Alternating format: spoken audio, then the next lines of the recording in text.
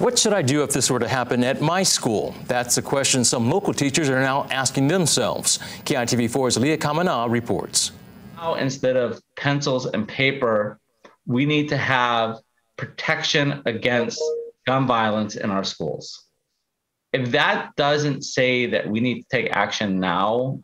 Corey Rosenlee is a social studies teacher at Campbell High School. He's also the former president of the Hawaii State Teachers Association. Initial reactions that you had when you heard about the shooting in Uvalde yesterday? I have my own daughter. And I think as a parent, the first thing you think about is just the absolute horror it must be for any parent to drop off their child at school and, you know, to see that kind of tragedy happen. So my first thought went to my own daughter, and then my heart goes out to all those parents. In a post on Facebook, Rosenlee highlighting the reality of being a teacher today. Teachers have been giving these buckets in case there is a lockdown or a shooting and the kids cannot leave, that there's something to use the bathroom inside the classroom. And this is now an essential supply. What are your thoughts in terms of security in our schools, ensuring our kids' safety? Do you think we're doing enough? At the end of the day, it's not just about schools, but if you look at it, it's just this past, month we've had in churches, at grocery stores, and just too many times at schools. I think Hawaii is a perfect example that you can balance the right of gun owners and keep our island safe as well.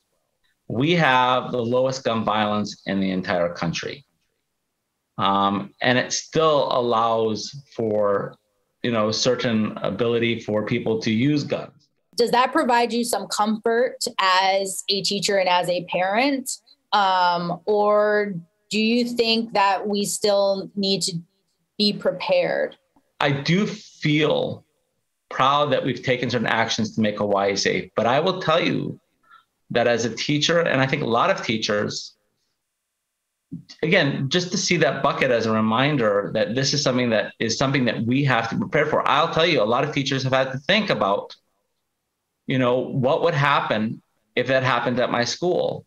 On Wednesday, the Kauai Police Department announcing they will increase police presence and patrols at schools across the island to support school resource officers, our community, and provide safety and security until the end of the year.